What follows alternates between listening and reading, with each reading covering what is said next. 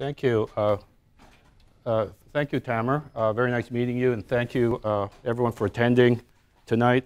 Thank you also, Tamer, for establishing incontrovertibly that I'm back in Canada by referring to me as a cultural worker. Thank you. Artists will do. I just want to start with right away in terms of work. This was really the first piece I ever did as an artist. This is around the late 1970s. I shouldn't even say as an artist, as a student. And I was a science student. I graduated with an undergraduate in chemistry degree.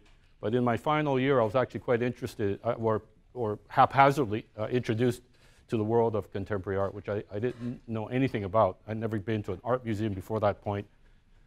Even though, I guess, in my own way, I was interested in art because I was the official flora and fauna illustrator for the British Columbia Ministry of the Environment and the Ministry of Agriculture. So at one time, for many years, I was very proud of boasting to friends that if you ever took a BC ferry from across the Georgia Strait, you would actually, and the tourism guide, you'd see black bears and hawks and so on of BC, and they would be ink drawn by me, right?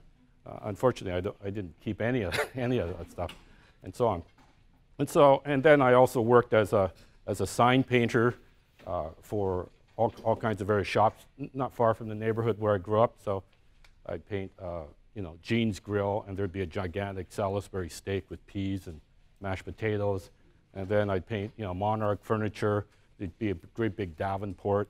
That's Chesterfield, and so on. So I did that kind of thing for a number of years.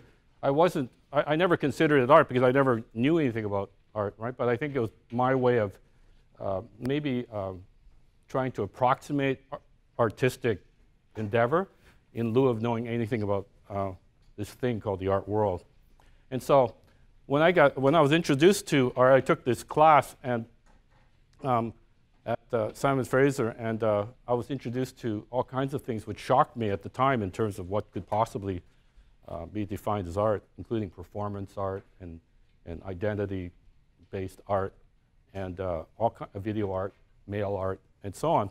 It was also at a time where you had a lot of women's galleries, and there was debate in terms of women's galleries developing a criteria of its own because it was so problematic to even engage in the dominant art world because it was so subsumed in patriarchy and so on. And some of those arguments were, of course, that argument was very interesting, right? It's not, you can't just dismiss it, and that's why it's so vexing, right? And so it was in that kind of cauldron, this kind of moment at the end of conceptual art, and the advent really of the Reagan era and the kind of return to capital, you might say, that I really developed my early interest in formation in art. And so I started experimenting in terms of all kinds of media, which I previously I would never have considered as even possibly art. And so I did performance pieces where I'd be drunk and then I'd lock up boarded up the gallery space, studio space in which students needed in order to make their work, and then they'd be hanging out outside, and 45 minutes after classes to begin, and I'd be completely drunk, and I'd be swearing at them, "You assholes, you fuckers," and so on, and so on, and they're there, and they're not sure what to do. I'm going, you bastards, you fuckers, and so on, and so on. So I did a lot of different types of performances, and I realize now, in hindsight, they all had to do with the frame of the museum, the frame of display, the terminology of art, the performance of art, the operations of art, and so on. And this is the same period, 78. I did this as a student, where I was introduced to minimal art, and I was kind of fascinated. I was for whatever reasons, I was very drawn to the antithesis, antithetical exemplars of what I had, for a very long time, thought was art, right? So all this stuff was like vexing me, but I was also fascinated by it. So I rented out furniture and made minimal sculptural forms out of furniture, and they kind of developed like this and so on. And all the while, I was also learning about the art world as well, the art system. And I remember a curator from Europe at that time came to visit and saw this, and said, "So you're obviously making fun of people's taste." And I said, "I was not." I said, "This is something that my mother would have really loved." And she goes, "Oh, that's impossible," right? So, and I remember being a bit hurt by that, because I thought, why would that be impossible? I was just being interested. As I said, I didn't have a long background in terms of artistic experience and so on, but that was like a kind of anecdotal moment that I learned something about the sociological constituency of the art world. And then the guy, I guess we have to leave these lights on like this, huh? Okay. All right, okay. That's another piece I did in Grenoble. And so I worked in several channels of art.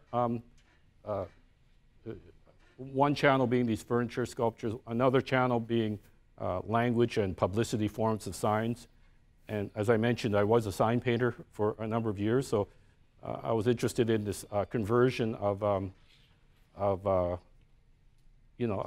discourse of the business sign that's on the street sign, and converting it into gibberish, And I saw it as I guess in the same terms as lettrism or like Apollinaire's kind of conversion in terms of the page into a kind of poetic language. So I did these sorts of things, all done exactly the same way as science was: one-shot enamel, rolling pin, chalk, and you can see the grommets, same system at that time. And then this is another channel which I call Portrait Logos. This is probably the first work I did in the early 80s called Zainab, Untitled Zainab. This is the old Canada Trust logo, and it's plexiglass, very shiny. It hangs like a tableau. It's about 2.5 centimeters. Is that right? I should just go inches. I can't. 2 inches deep. What is that? Is that 3 centimeters? Is that 5? Okay, I can't remember. It took me a long time converting from Fahrenheit to Celsius as a kid. Now coming back here, it's hard. And this is called Untitled Keith, and that's the Channel 4 logo for WNBC in New York. So I did a lot of these sorts of things. It's quite a brutal kind of collation between a studio shot picture. I hired out a studio photographer to take the pictures of this subject, Keith, and the paradox is that the more dynamic part is actually the abstract part. And so I tried to think about this as a kind of a problem, whereby that energy in terms of dynamism being asymmetrical to the abstract part, which is embodied by the 4 here, but it's also embodied by the fact that in capitalism that is actually a private entity. So it actually, even though it's not organic, it's an entity, and that you can sue, for example, and so on. So I tried to render it with, and there's a little bit of Frank Stella maybe, and I tried to render it that disequilibrium a little bit more equal by shifting energy back to the portrait side. And so I started personalizing. I started taking pictures of the families. I started personalizing the logos. So this is the owner family, Bjorn, and I figured her name, and so on. And of course, owner is, the father's last name, and lots of issues around that as well. So that's Steve.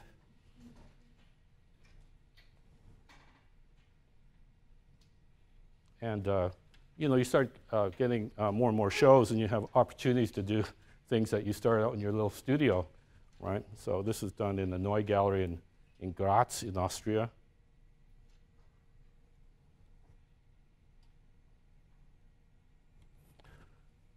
And I continued enlarging the works and also pushing the works in this kind of more equal exchange between the text side and the image side. I didn't see the text side as somehow just bifurcated from the image side. I didn't see it as separate, but intertwined or in a kind of perhaps looping system. And I started thinking about the pictorial potential of text at the same time as the discursive and textual character of the picture. And so that means there's a kind of oscillation, right? Because that picture could have any number of possible captions, and just as the reverse is true, this could spawn any number of pictures, and so on. So I was interested in that space of oscillation, that dissonance between image and caption, so to speak, right? Because it doesn't really capture, right?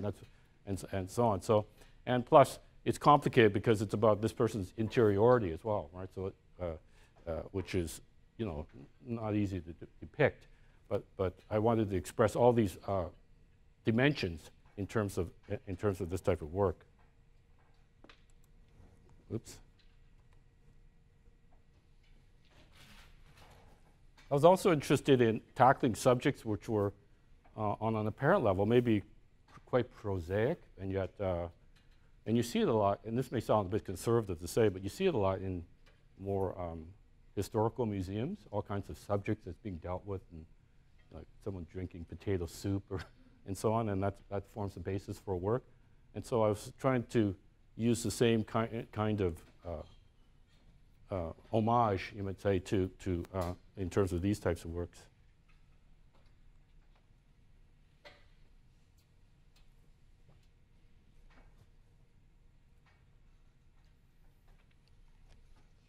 It's also very important for me to, especially because I teach, and so, and every so often I still encounter a student who will come up to me and say, I don't know what to say, as if they have nothing to say. And I always say, well, what happened this morning? And they say, oh, I took the subway in and walked to campus. And I'd say, well, who did you see on the subway? So, well, actually, one person is kind of interesting, and so on. And they're having a bit of a fight, and it seemed, and then they saw each other off. And I said, well, there you go. There's a piece you can talk about, right? So I think it's very important to, not be afraid of just, exploiting subjects that are very immediate to you on a very local level for art and so on, okay? Rather than to become tyrannized by this by the possibility that the work's not lofty enough in terms of ambition or something, in terms of content.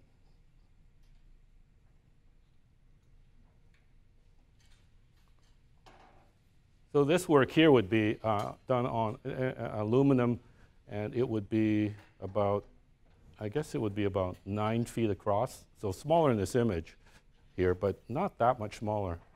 And then about maybe almost 5 feet high.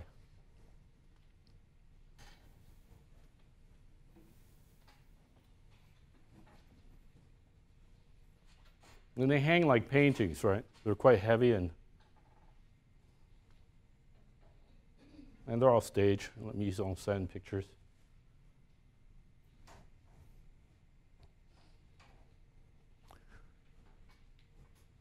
When I did this piece, it was interesting, just another anecdote about sociology in the art system. Some people have read this as, somehow being funny about employees of the month, right? I was an employee of the month, Burger Chef, and I was really proud of being employee of the month, And when I say that, right, a lot of people, or at least maybe less so now, but at that time when I was doing this, in the art world would say, oh, that can't be.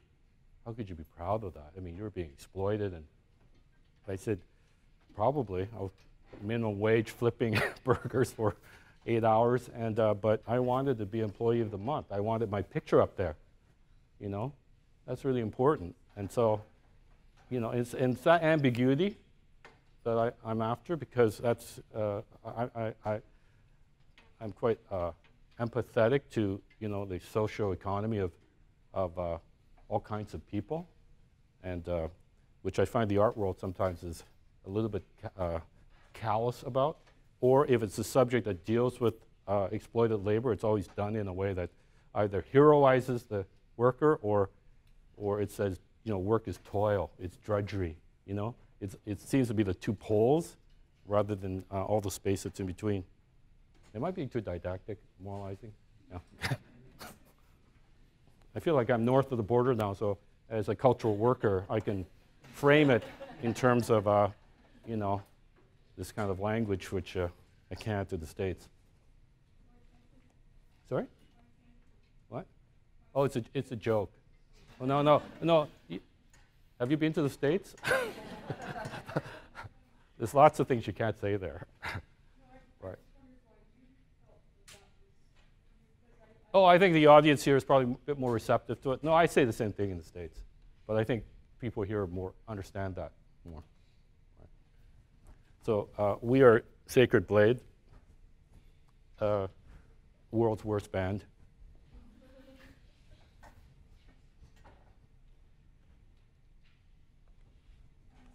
This was done before the Vancouver turned into this big real estate cauldron. Early 90s. That view doesn't exist anymore. It's all condo towers.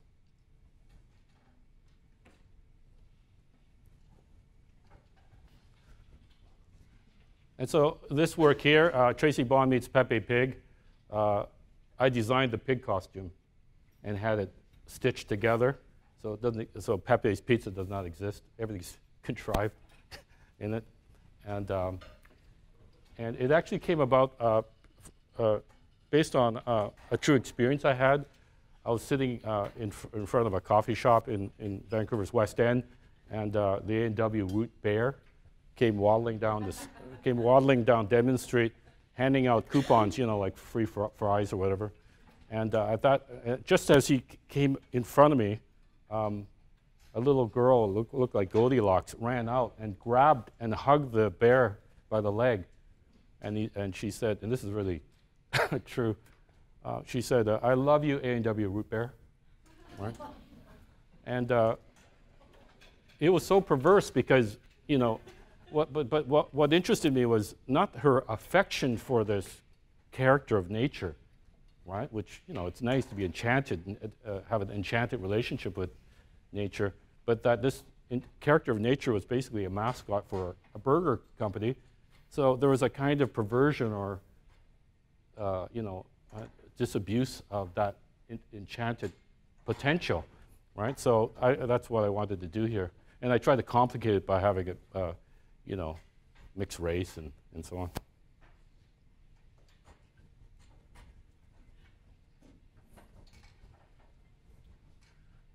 And this was done in, if anyone knows Vancouver, Vancouver's Lighthouse Park. And I had so many people when I was doing this shoot saying, "Don't you dare touch that tree." It was like, it was quite dangerous. People were up in arms, right? And like so on. And those in photography, I set up strobe lights throughout the forest to get that light, because otherwise it's too dark. And A Woodcutter's Wife is my work about the British Columbia economy, right? And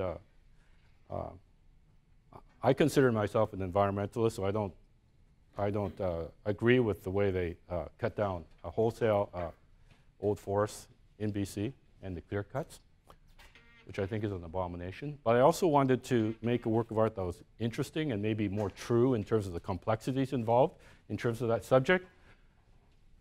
And so I'd been thinking about this subject for a long time, and then I found myself in Munich at the Alte Pinakothek and looking at, you know, Adam and Eve by, who is it? The elder and the younger? Cronach, yeah. Yeah, by Cranach, yeah, Lucas Cranach. And I just have Trump on my mind, that's the problem. So, yeah, so Lucas Cranach. And, you know, Adam and Eve. But it occurred to me that this triangulation between the tree and, you know, with the serpent in it and Adam and Eve was like very Oedipal. It was like Freudian. Like you had to slay the tree somehow in order to survive, and so on. And so I did this picture, right? And they're both holding on to instruments of destruction, a cigarette, and so on, and so on. So, and then a woodcutter's wife came from, you know, I was reading this book on childhood psychology by Bruno Bettelheim, and he had a chapter devoted to Hansel and Gretel, and where he quotes, you know, the first line of Hansel and Gretel, "Into the dark forest there lived a woodcutter and his wife," referring to the parents of Hansel and Gretel. And then I realized, wow, that's the title for this piece. And then I continued, oh, for some reason it's missing the very bottom. I continued to make furniture works. I made all kinds of furniture works, which I didn't show you. This is called Tower of Love Seats. It's just two really ratty love seats stacked and pushed in the corner. It's actually kind of has pride of positioning in some major Chicago collector's home. And I was invited one time to his home for dinner, and there it was in the corner. It's very strange, you know. Yeah, all this kind of beautiful furniture, and this thing in the corner.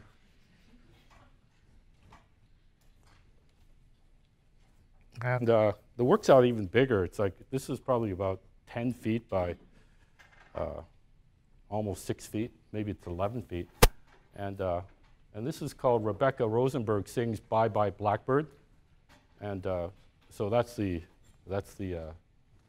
musical notes, and you can see the words there. It's like a music sheet. Blackbird, blackbird singing all blues all day, the blues all day, and so on.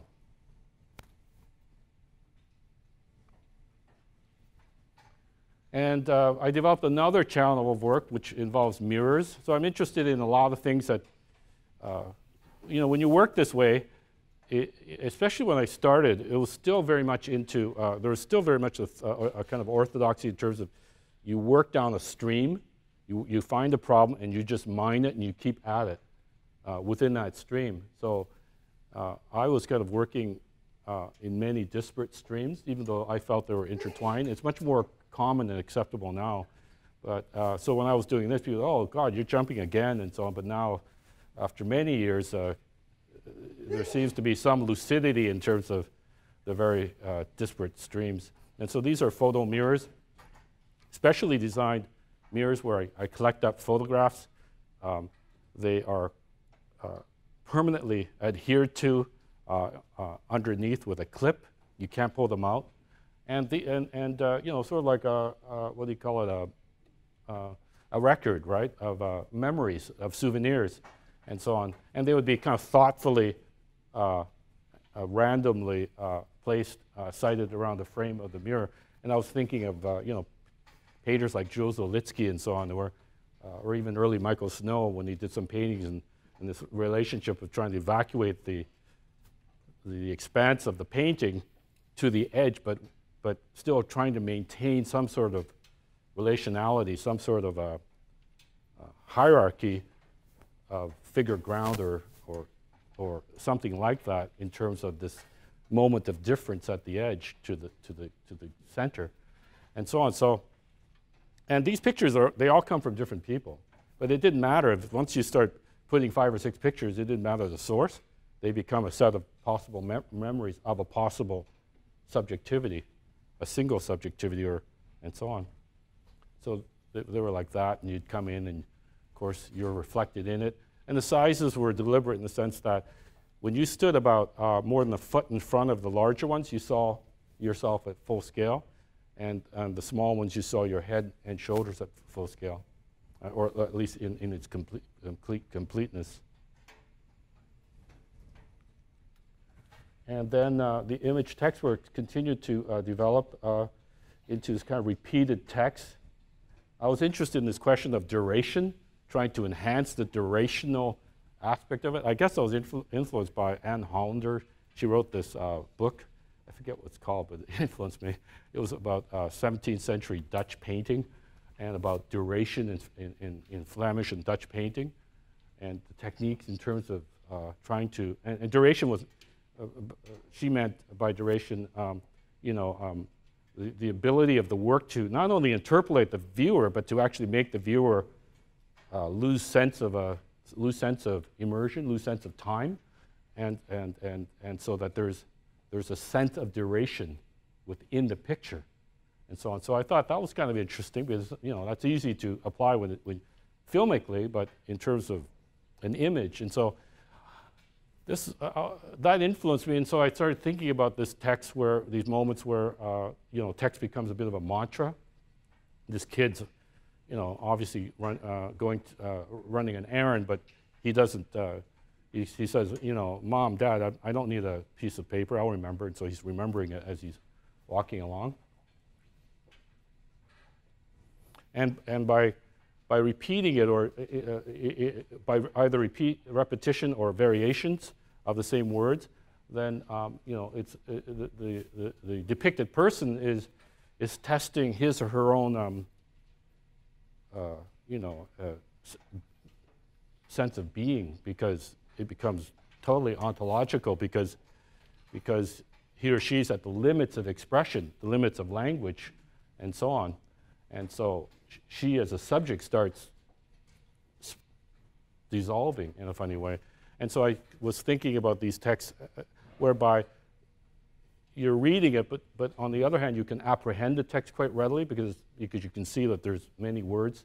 Optically, you can see that there are many words that are repeating.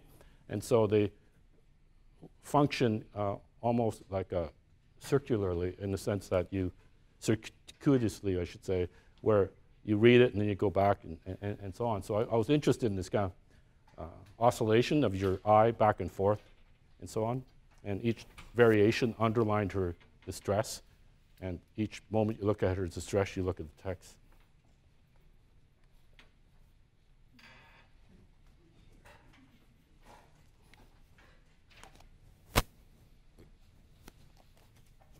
That's Barry Russo.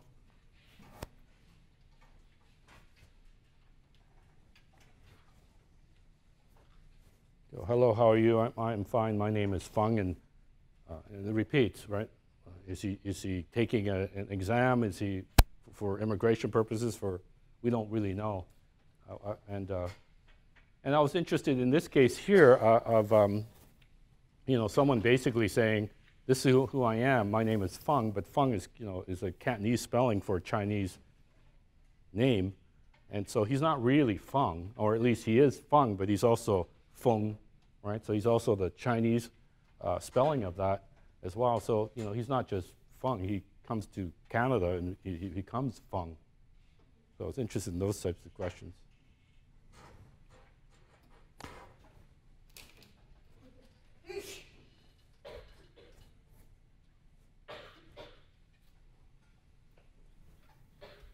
This is like a 45-second shot. Told her not to breathe for 45 seconds. And you see the Dalai Lama in the background. And my Vermeer picture, I guess.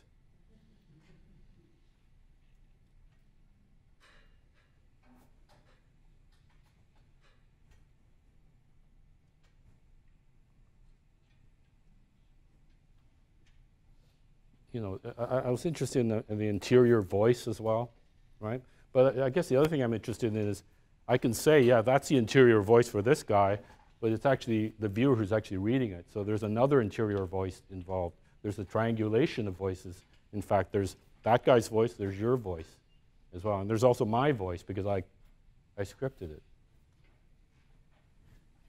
So there's a confluence of voices.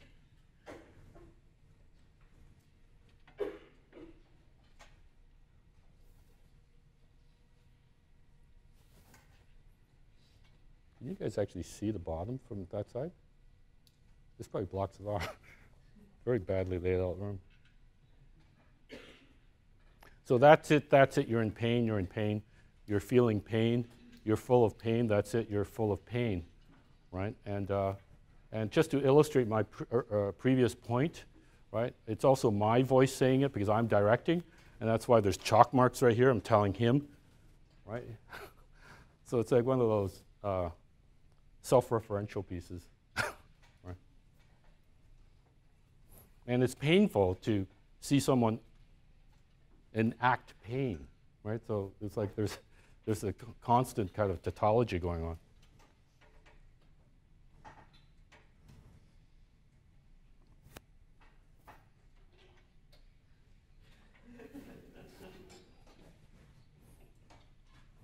And I was living in Vancouver then, and I needed to move out of my studio. And so I called up temporary manpower, and they sent me Werner Beckman. And I said to Werner, I said, oh my God, you looked exactly like, he goes, you mean Max Beckman? Yeah, he was my uncle, right? And so I went, wow, I need to do this work, right? And so it's premised on the famous auto portrait by Max Beckman that's in the Fogg Museum in Harvard, in Cambridge. And except there he's wearing a smoking jacket, he's holding on to a cigar, right? And he looks a lot like Max Beckman. But he's become a Canuck. He lives in Vancouver, or lived in Vancouver.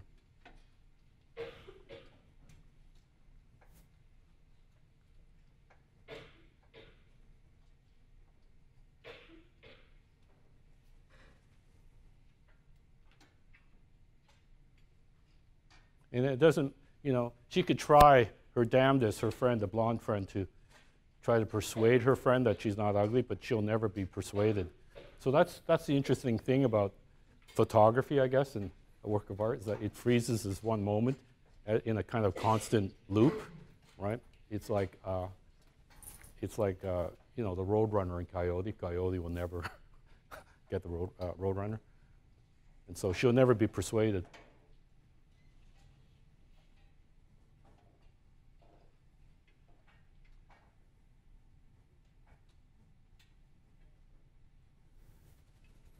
It's funny, I realized as I was going through my images, I deal quite regularly with death.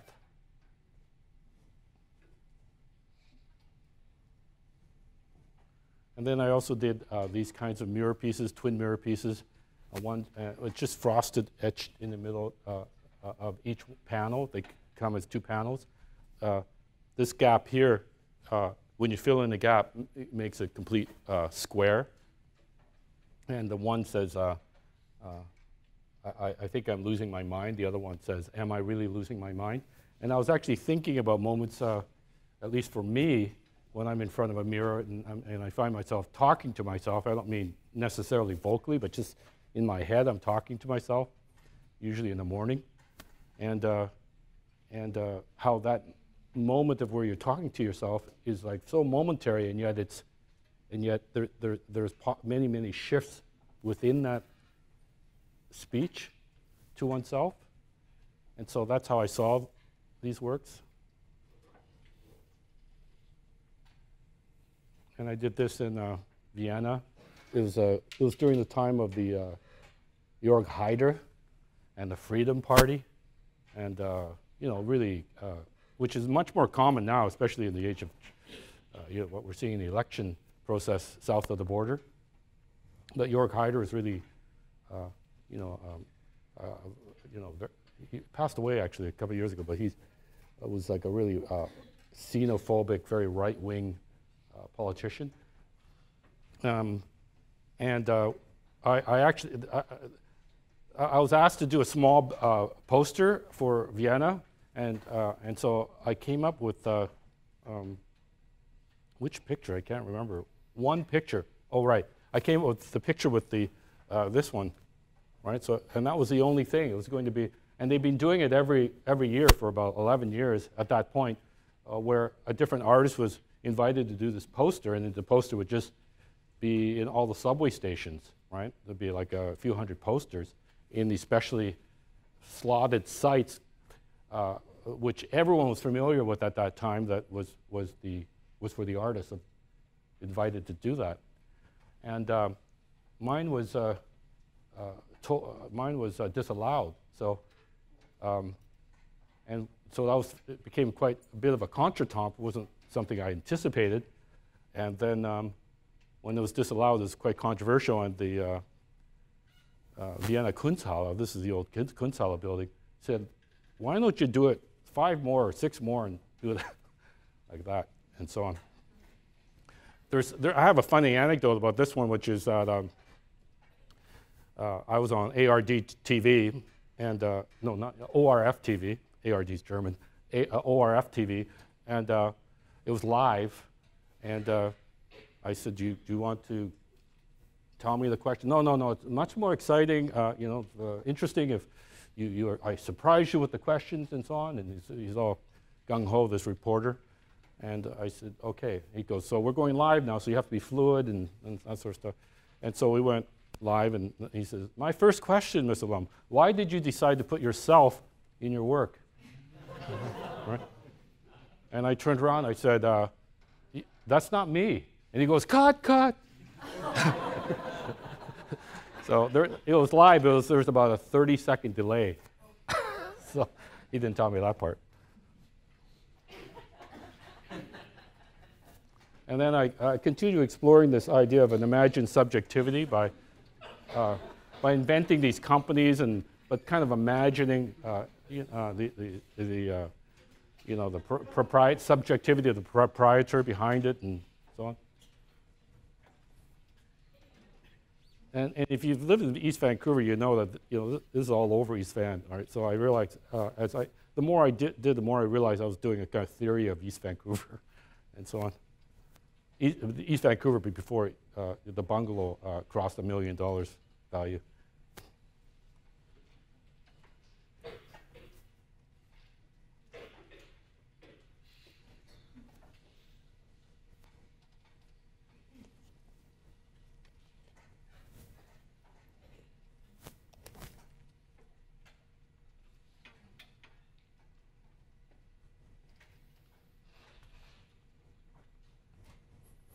So I imagine this guy who, is worried about the Kashmir. Maybe he's from the Kashmir, and he's expressing something which is maybe a little bit problematic in terms of the codes of business. You don't want to offer political opinion in a public context.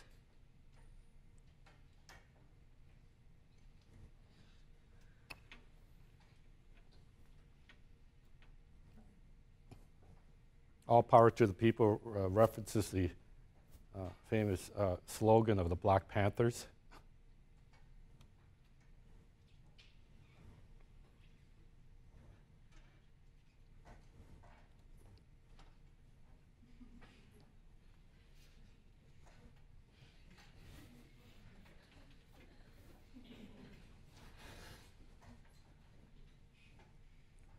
So say no to racism and homophobia, but yes to sexism, or something like that.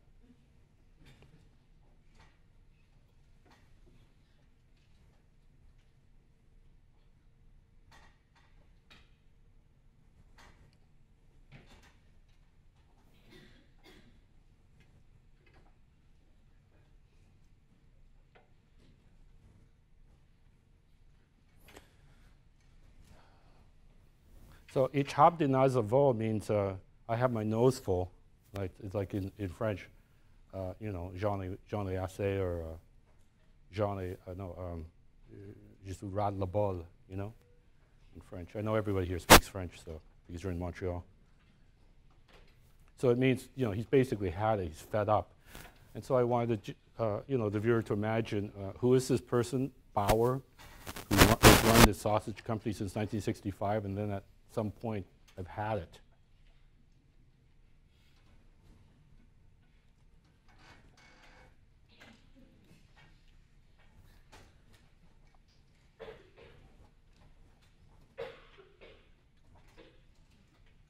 And these are quite large, right?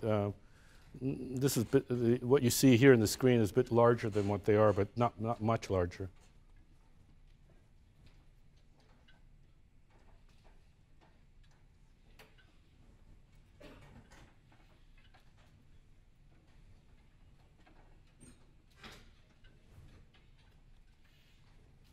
I was invited to do something in a hutong in Beijing. The hutongs are the historical housing neighborhoods of Beijing, not far from the Forbidden City, so in the heart of the city. And they're threatened. So the hutongs are threatened because of gentrification, because of the land value being so valuable that you have it being torn down and towers being built in its place, right? There's a lot of corruption involved. You know, state officials would demand that hutongs, districts of the hutong were deemed uninhabitable, even though there was nothing wrong with them. They'd been around for 1,000 years. And as an excuse to evict people, there's very little recourse for justice. And many very wealthy people, including a lot of expats, have reconfigured multiple hutongs into one spread, one home, and so on. So whereas maybe 6 or 7 families lived in, a like number of hutong houses, now one expat or one family or whatever lives there. And so my work was for this gallery, which is located in a shopping street in the Hutong district. And I had this big image stage called Coming Soon. So, but I was also interested in coming soon in terms of a kind of miscegenation, let's say, coming soon. You're not supposed to use that word, I know. And so it was like that in the gallery. Very small gallery.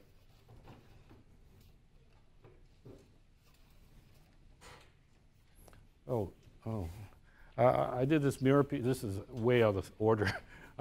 In Documenta in 2002, actually. And it's actually a mirror pavilion in the Karlsruhe Park of nearby the L'Orangerie, which is a kind of Enlightenment era park. And so, the symbol of the Enlightenment is the mirror, right? And so, par excellence symbol. And so, I created this kind of fun house inside, but it's called Mirror Maze with 12 Signs of Depression. And when you go inside, it's like a fun house mirror, and you can't quite, maybe you can. There's actually numbers with the 12 symptoms of depression. It's like from pop psychology. If you suffer from if any of the majority of these 12 statements ring true, like I can't sleep, I have no friends, I feel like dying, I feel like whatever, then you're probably in need of medical care, and so on. So so what happened was people, because so many people, English was second language, they'd be reading it aloud inside. I wish I was dead, and then their head you'd hear a bonk, right? Because everyone was hitting the mirrors. It really worked really well, and so on.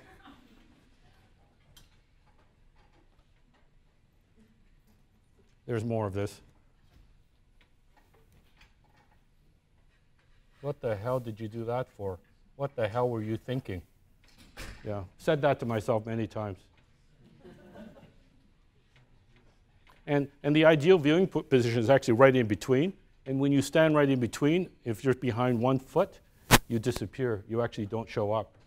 That's the other thing should have mentioned. And there's a band of color on the side.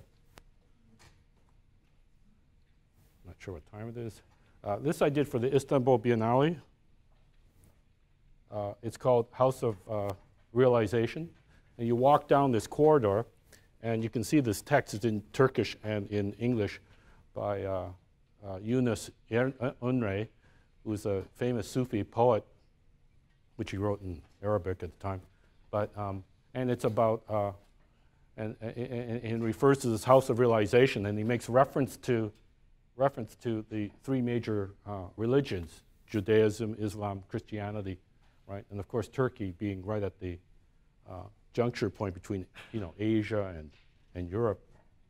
And so this poem, which is quite famous, it says, I live in the House of Realization, the 70,000 angels, and so on. It's quite a poetic and mystical poem. And the only way you can actually properly read this is to actually traverse the corridor. of this. And by the time you get to the very end, at the end there, and you can see there's a bundling of people there because the hallway narrows, and you have to go down another hallway. And then you have to go down another hallway. And at each end of the hallway, there's a mirror.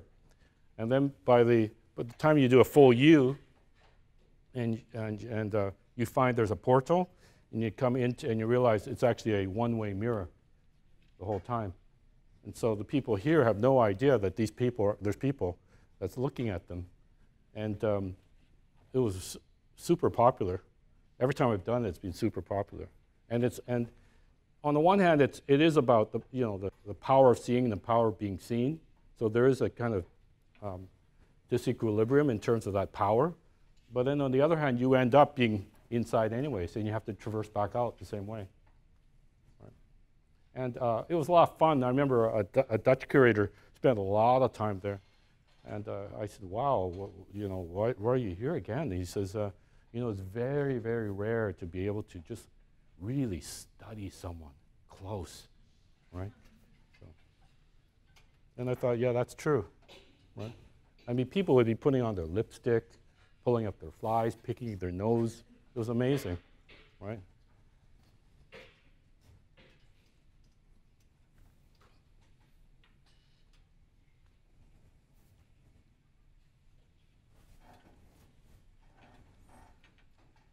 And so, I'm interested in desire. This woman, I think, conveys that she's working class or a worker. If you can't really see it in a slightly muted projection, but she's got a huge scar here, scars on her leg, and so she's, as they say in French, au point de troisième âge, right? So she's not young anymore, and so, but you all knew that because you're in Montreal. And so she finally saves up enough money, and she can't believe that she's in Paris. But it's this moment of like, I can't believe I'm in Paris, that there's a kind of suspension there, like who is she at that moment, and so on.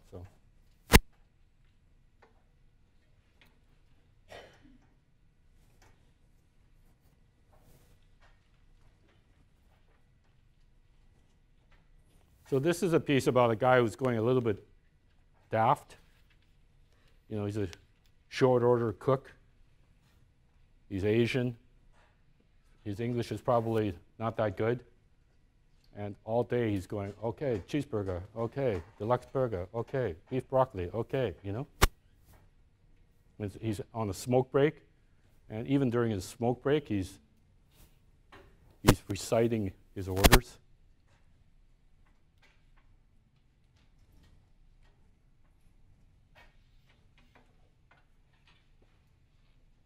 For those who are students, that's actually a phone booth.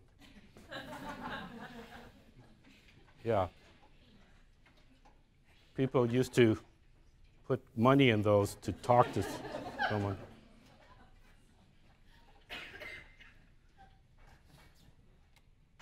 And again, these are all staged pictures. I wanted her jeans so tight that the other side of the jeans was completely split open, and we had to put a piece of string to hold it together. It's like about this wide. And her panties were showing on the other side because I wanted those jeans. And something quite pathetic about it. It's very. This was actually based on. I was actually on a bus in Vancouver, and I saw a similar story unfolding, and this young girl, I guess she was a teenager, and she's yelling, "You don't love me, you're such a shit," and so on. And you could tell that, or at least I read it as, you really don't want to lose this guy, even though the guy may be a shit. You don't want to lose the guy, but then on the other hand, you're mad and you're trying to tell him to, tell him that you don't love me and so on. And by doing that, it's going to make things maybe not better and so on. So it's a bit of a discursive trap. And then I did these sorts of things where they're just kind of like made up shop signs. And I was interested in the possibility of turnover in the sense that the, negation, the white parts is potential business or doomed businesses of the past, and that the parts that's not white could also turn white at any time, and that these shops represent a kind of community, but perhaps a distressed community of a certain class. So here it's mostly white slats, so it's not doing very well, this mini mall, and you can sort of see that there's probably a Vietnamese demographic. Paris Bakery sells Vietnamese sandwiches, Hung Vuong is pho, and then Hong Phuc is Vietnamese restaurant.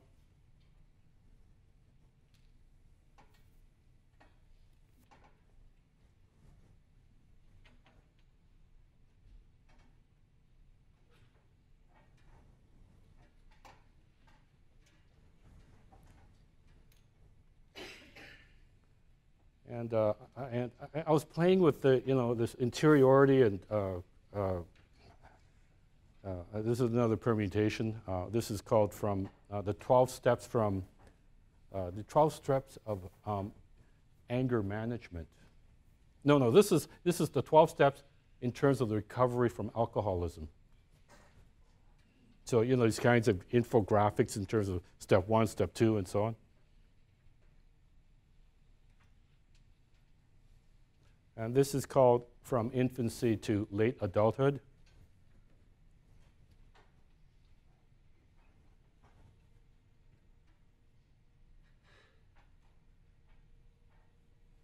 This is between rejection, fear, comfort, and acceptance. Interested in the kind of system of codification in terms of emotions. And then I also did this public art piece. I've been doing quite a few public art pieces. I like it because it's a different audience, different demand, different challenges, but also you can step away from the art system, from the art world. And this is called Pi. This is also done in Vienna. It's the permanent in the Karlsplatz subway interchange. So it's kind of like the Times Square, stations in New York. The most important, and it's called pi, P-I, and then you have pi is equal to, in the formula, 3.14, and so on, and then you can see all these numbers, and it goes all the way to the end, and you see here where it's red, there's a count-up clock with the 10 ongoing numbers of pi, and it keeps moving forward, and so on. They're not real mirrors, but this is a highly reflective one-way glass that is highly reflective, and so I discovered, or at least an assistant discovered, that if you put a count-up clock with its red lights flush up to the back of that glass, it was clear as a bell. You could see the light without seeing the actual, the instrument that held the light. And the vitrine I designed as well. That was part of the work, and it's just a site for an archiving of all kinds of statistical books, like the Farmer's Almanac, the CIA Handbook, Thomas Malthus, statistics, Pythagoras, all sorts of things, and it gets renewed every year. And then, in addition to that very long work, there's corridors that run off at either end of that, like a big V, and obtuse V, and there's these mirrors that used to be ads, and that's why they were all sited like that. And so I replaced all the ads with these count-up clocks with all these factoids, and this basically says "Wer lebe in Wien or heute," meaning the number of people in love today, right? And so some of them were funny, some of them were not so funny, some of them were number of children dying from malnourishment in the world today. And some of them were very slow, like the number of half days in Chernobyl before it becomes safe. It clicks once a day. And then others are incredibly fast. The amount of money spent in euros since January 1 on armaments. And that one is super fast. It just keeps going. And every year, I have a Skype conference with scientists in Austria from the various universities.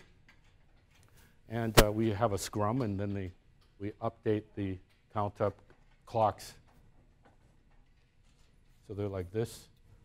All right. And usually this corridor is very busy, so this is just before the inauguration. And there it says, number of schnitzels eaten in Vienna since January 1. And it's done in real time, or at least approximate to real time. So at dinner time, it moves like that. At around 2 a.m., it barely moves, and so on. And that statistics came from the Vienna, the Austrian Veal Association. And what you don't see here is that it curves gently in a kind of a V like this. And so the corridor on the other side curves as well.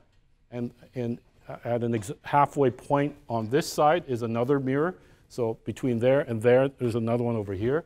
And so what happens is when you go through it, this corridor, you actually see yourself coming and you see yourself leaving. It's very odd, which I didn't anticipate. Women said, because this was sponsored by the Wiener Linien, which is the public transportation company, and they said, well, women really prefer this now because they feel much safer because you can see, you can see way down because of the curves and so on. And then I did this in Leiden, in Utrecht, in Holland, and it's for the inauguration of this very troubled neighborhood of Utrecht.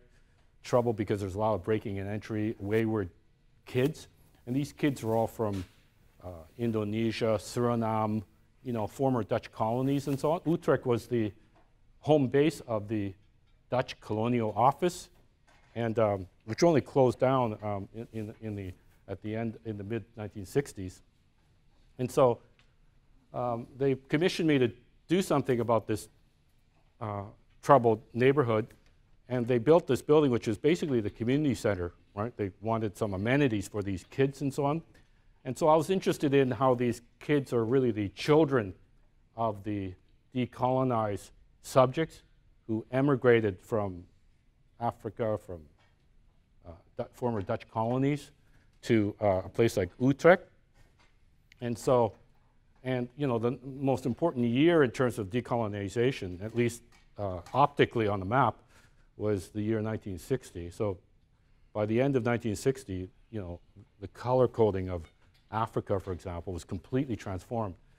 And so I proposed something which was, not so unusual. It was a kind of a map of the world, except that this map is frozen at the date of January 1, 1960. So if you come up to it, you can't see it here, but when you come up to it, you see it says French West Africa, Dutch Suriname, you see, and so all the old maps. There's Yugoslavia, there's this Union of Soviet Socialist States, and so on. And, Union of South Africa, and so on. And on the ground, there's factoids in terms of the year 1960, which film won the Academy Award. Queen Juliana opens the Tulip Festival in Utrecht in 1960. So factoids that range from the local to the national to the international. And then I also did a series called French Death in Western Canada. I don't know why, just kind of like this. I guess what happened was one day I was reading the Vancouver Sun and looking at the obits, which I tend to do for fun. And then I saw two obituaries, and both of them were of people who died in BC, and both of them were French. And so then I decided to make it into a series. So, and these were painted onto wood. Oops. So here's one painting, Forget, Thérèse, Gabrielle.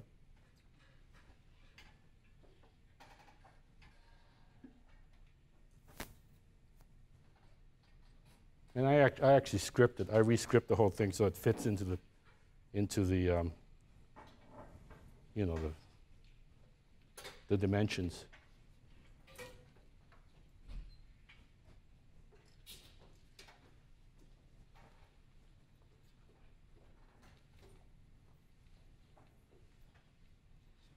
I'm almost done. Oh, there. Sorry. I'll skip that. Did that in Vancouver, obviously. This is what I've been working on. These little clay heads of tragic Philadelphians. This is in my basement, which I do in clay. I actually can do clay modeling and of a certain size. And because I live next to a guy, Albert Stubbs, who taught me how to sign. He was a sign painter. He took me in as an apprentice. But he was actually an RCA grad in sculpture. And so he taught me how to play with clay and so on, wet clay. And so this is of a kid who was one of the children who survived the MOVE bombing in Philadelphia. You have to look that up. And this is Nancy Spungen of Sid and Nancy from Philadelphia, killed by Sid Vicious. This is Joey Stefano, who was known at the time in the 80s, late 80s and early 90s as the George Clooney of the gay porn world. Came from Philadelphia, died of Hep C and AIDS related at the age of 26. So Gia Karenga, who is the world's first supermodel from Philadelphia, who died of a speedball overdose at the age of 26. So I did a whole bunch of heads of just tragic Philadelphians. I'm not sure why, but I'm just doing it. And then this is in Kansas. Furniture sculpture. Oops, I better hurry. I did at the Whitney Biennial. These are all, it's like a Vietnamese, not mini mall, but larger area.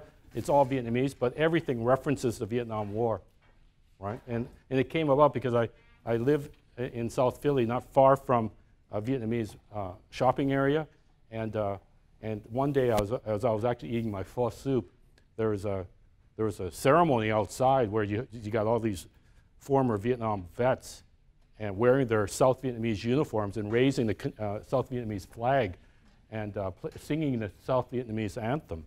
It was quite sad in a way because that doesn't exist anymore. And so here everything refers to the Vietnam War. So a club cherry is someone who hadn't seen battle yet. Phan Thi Kim Phuc is the napalm girl, right? Nung and Tay are minority peoples in Vietnam who were decimated during the war, and so on. So everything is like Bao Dai is like a huge battle there with Marines. Choi Myung-shin was the general for South Korea. South Korea was on the American side in terms of the Civil War in Vietnam, and so on. So everything refers to that Tet offensive. Menzies was the New Zealand Prime Minister who approved of New Zealand troops for Vietnam and so on. And Midway, right? That's when President Nixon met with President Thieu on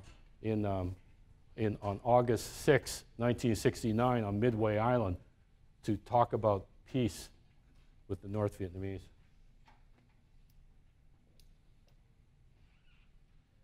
And these are my most recent works.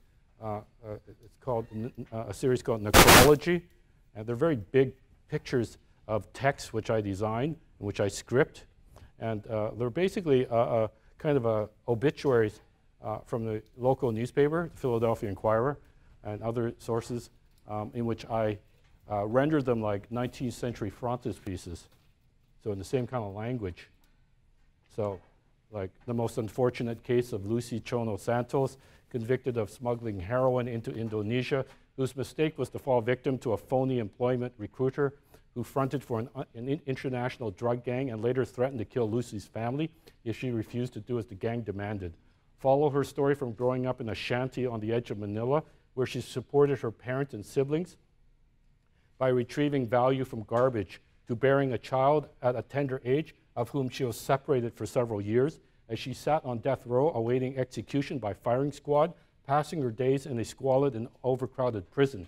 To this is offered the particularities of her finality, including the many press stories, legal and diplomatic documents, and the many affecting and heartrending letters to her son, written a short time prior to her demise, all pressed from the originals of her own handwriting.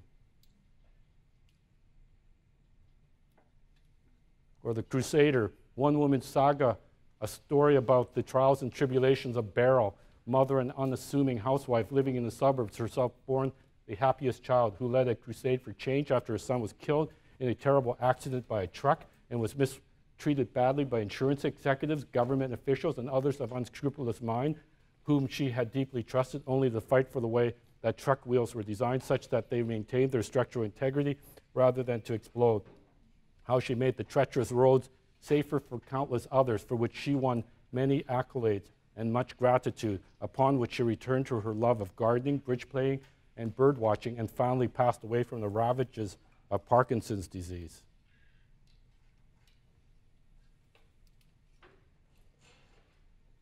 So a recounting of the events and experiences in the life of Yasser Khorshid, with the means by which he acquired his courage and wisdom, whose influence in the field of garment factory reform was felt here and abroad, the inequity of sweatshop conditions, a chronicle of a good person's untiring fight to win garment worker rights, to sanitary working conditions, maternity and paid leave, a raise in the minimum wage, and a stop to the beating and sexual harassment of exploited laborers, including children, for whom he fought hard for their protection until the last day of his life, at the age of 34, dying from cancer due to penseed exposure.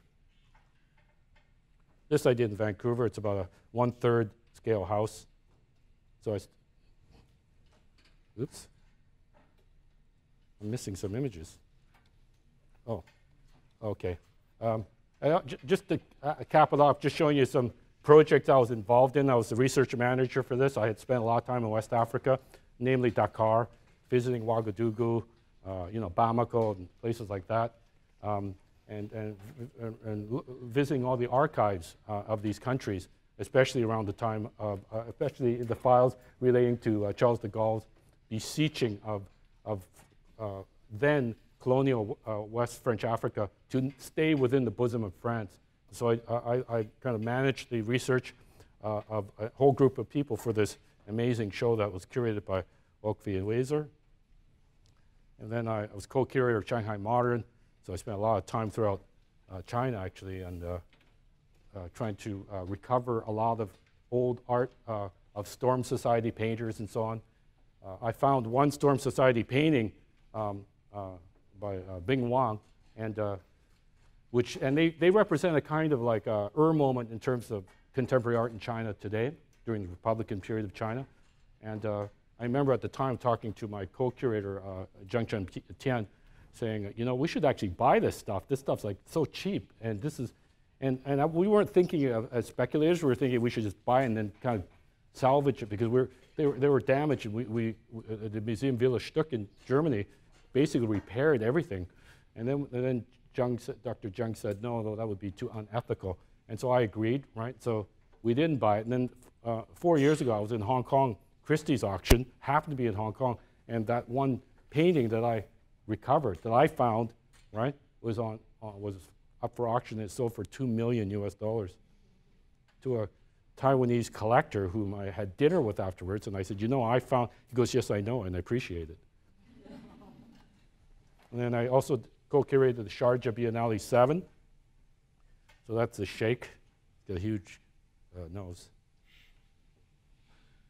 And I'm working on, this is a first iteration of a project for Philadelphia called Monument Lab, which is a $3 million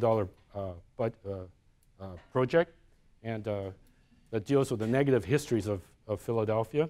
And this is just the poster for the first iteration, but the next iteration will be much bigger throughout the city. So I'm happy to entertain any questions.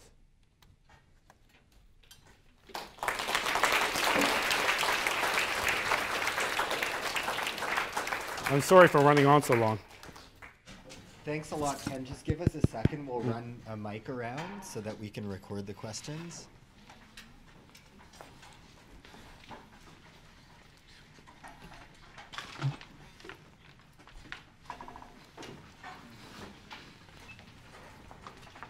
Photo historians in the room. Contemporary art history, Canadian art history. This is an embarrassing question, Jen. May I ask you an embarrassing question? Okay. Hi. So you were, when you were showing the earliest photo work, I think you said that you were working with portrait photographers? Mm-hmm. Very early ones, yeah. Very early. What was the shift? At what moment did you start staging and doing them all yourself? Was that just a realization that you could? Or? No, I tried to allude to that, which was I was dissatisfied with this disequilibrium. People are going, wow, I realized that there's so much energy in terms of the corporatist logo side at the expense of the human depicted side. And so I thought, well, how do I make it more balanced? Because I'm not interested in this subject. I'm not so interested in the company, right? And so I thought one way to do that was to gain control, more control. So that's when I started taking my own pictures. Thank you. Okay, Tamara.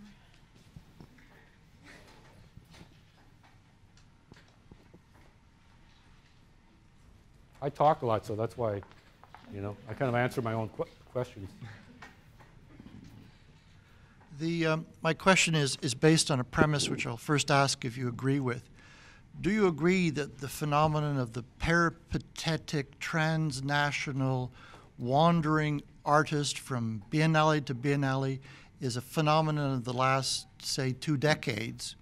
And if so, what do you think that phenomenon reflects, if you wish? Well, of course I agree, because it's a fact. Yeah. Right? And so what does that phenomena reflect? On the one hand, I guess it reflects the global interest in art, right? That's one level. When you think back to like 92, really, the Document 11, right? Or maybe even before that with the Magician de la Terre exhibition, which is like 1989. Yeah. 89 being a really crucial year, because 89 was when apartheid ended, right?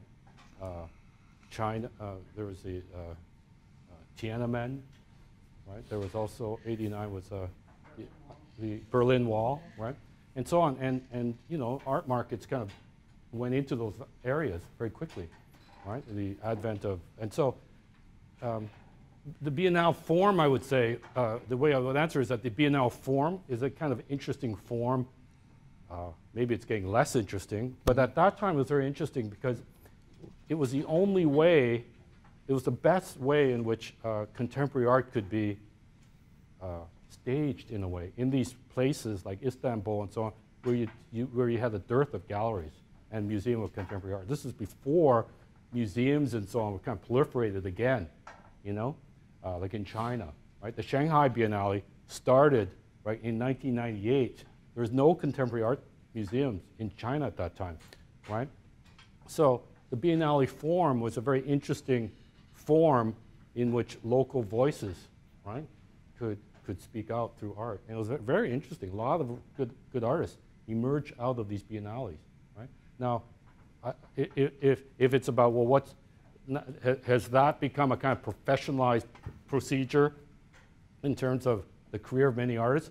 Yes, I mean, there are artists who you could say are biennale artists, right? And so in the sense that their work is suitable for that format. But I think that also does a disservice to the kind of richness of the Biennale form when it first emerged. Right? I know that the Venice Biennale has been around for a while, in the Sao Paulo and Havana, right? But every year through, especially through the 90s, there was like this growth in terms of these biennales in places that you never had contemporary art before, right? It was very interesting, right? A lot of good art came out of those areas. Now, is there a rapacity of the art market to territorialize those areas and syndicate it within the logic of the marché de l'art? Of course, that happened, right? The kind of acculturative process of the art market. And it's always the kind of tragedy of art, I think, to a degree. And that's why, at some point, I can't hack or handle that non-identity problem. It's like a Hegelian non-identity problem between art and the ideals of art and the reality that's called the art world. And that's why I do these other projects, right? Because every one of these projects take up a lot of time, a lot of work.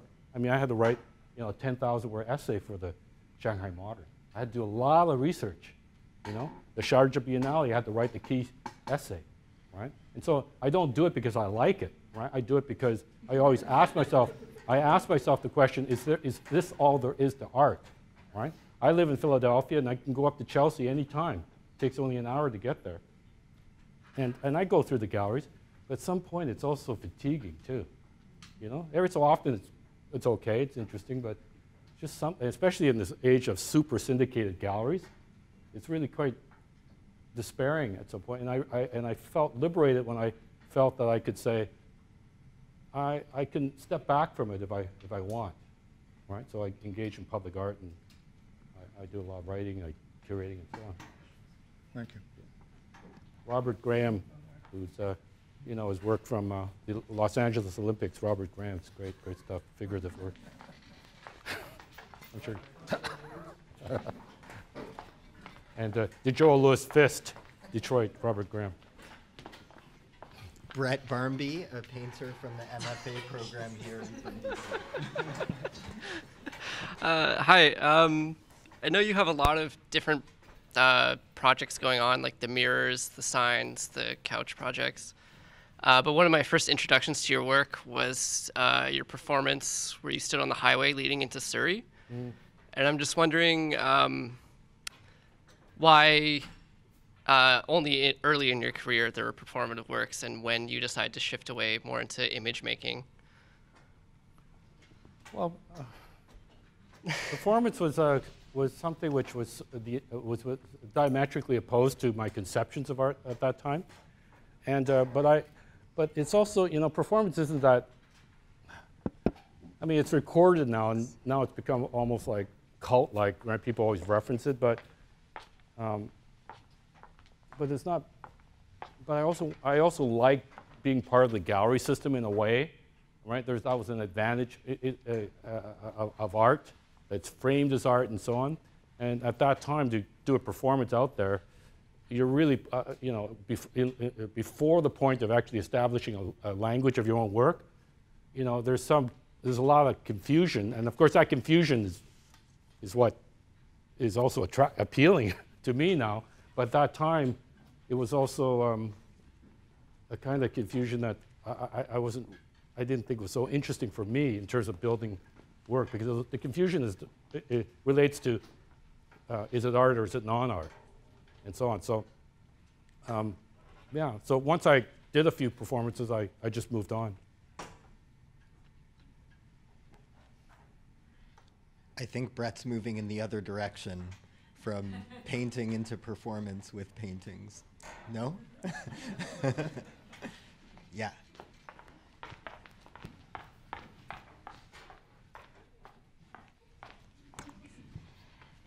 When you show us your art, it seems that there's a lot of.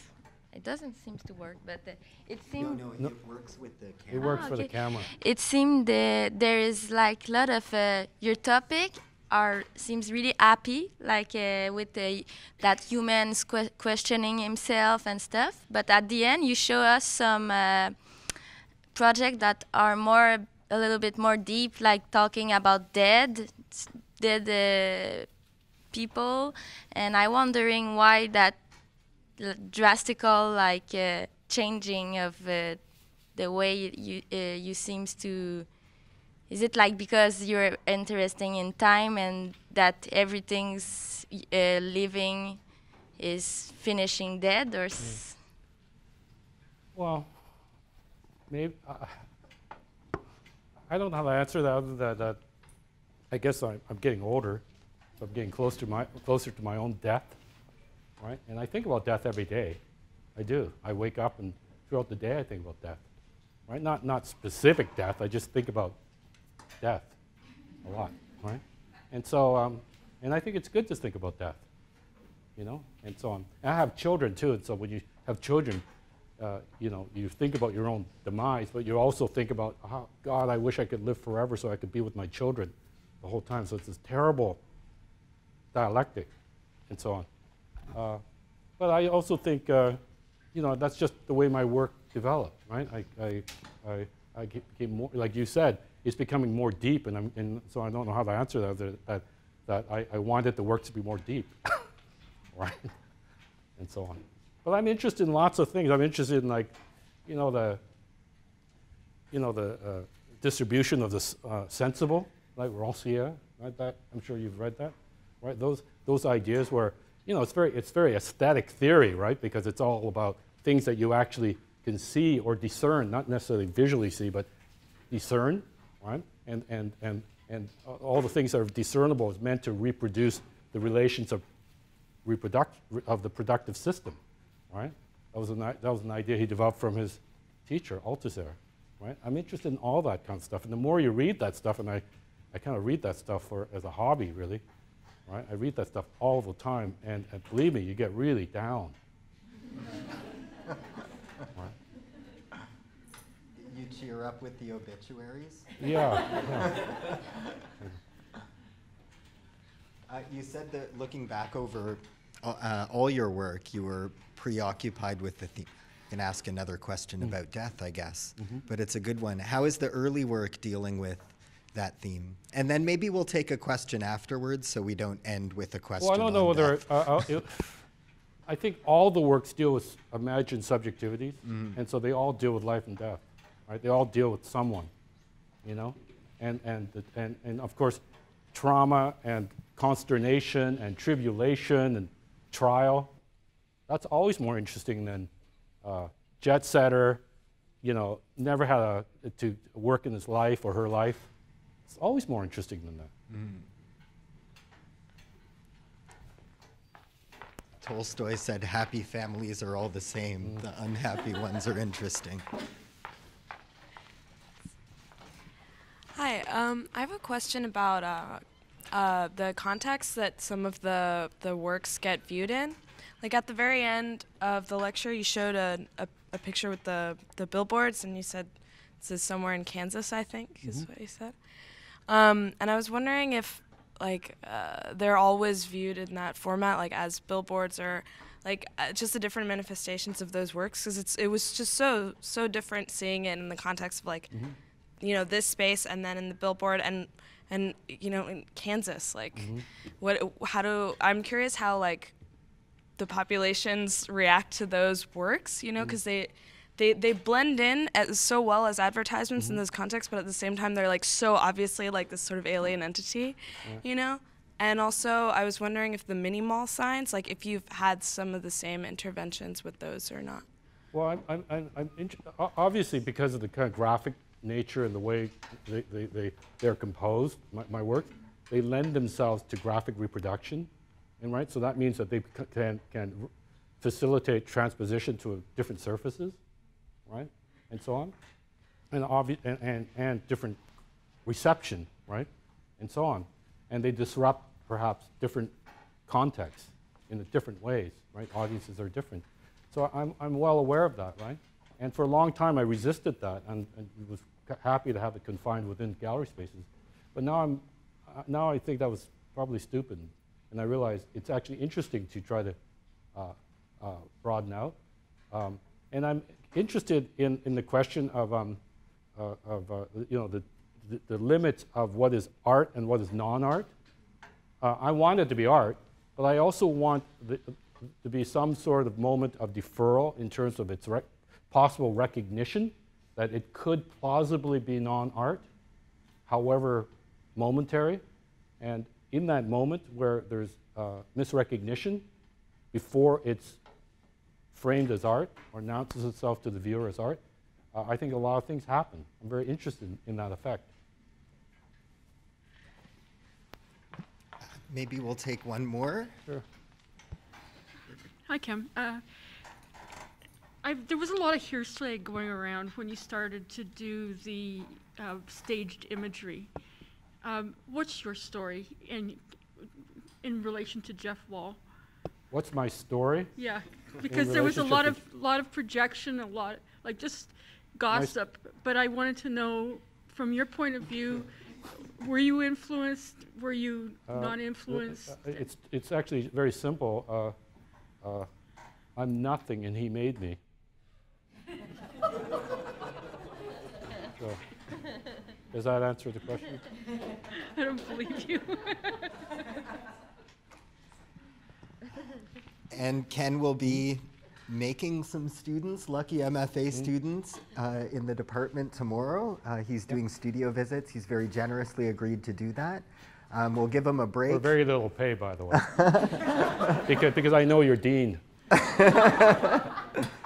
Just do the conversion to US. Let's get you some dinner and rest up before tomorrow. Thanks very much, everyone, for coming, and thank you so much, Ken, for the talk.